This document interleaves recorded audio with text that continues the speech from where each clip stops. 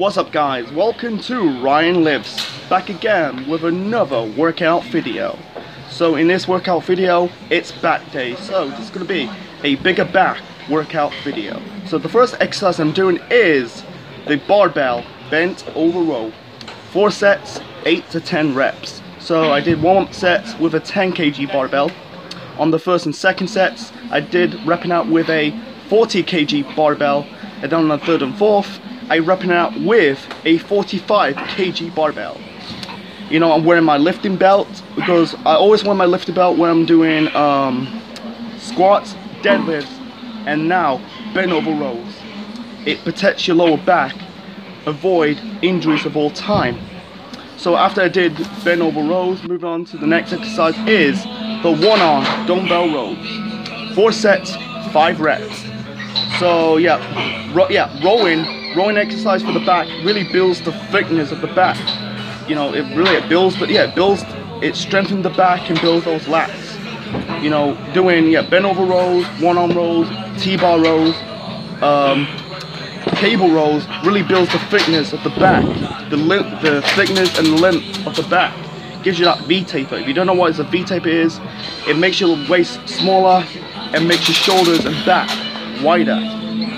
You know, I've been doing it with a 24 kg dumbbell. After I did one-arm dumbbell rows, moving on to the high rows. 3 sets, 12 reps. I did it with a medium weight. You know, I did 12 reps with it. You know, this is compound movement.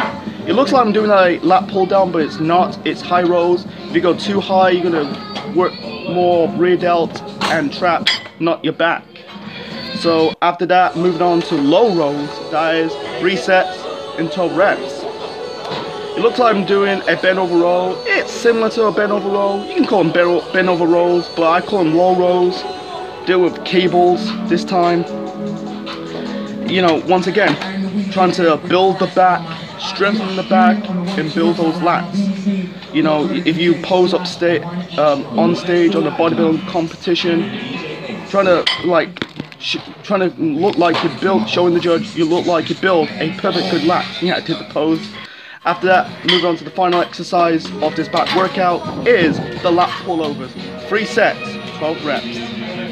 You know, this is an isolation exercise. I'm trying to burn the last muscle fibers of the lats. You know, chest pullovers. You know, works the chest. This exercise really is good for the lats. You can do it for the beginning of your back exercise or the end of your back exercise after you burn the last muscle fibers in your back. Really good.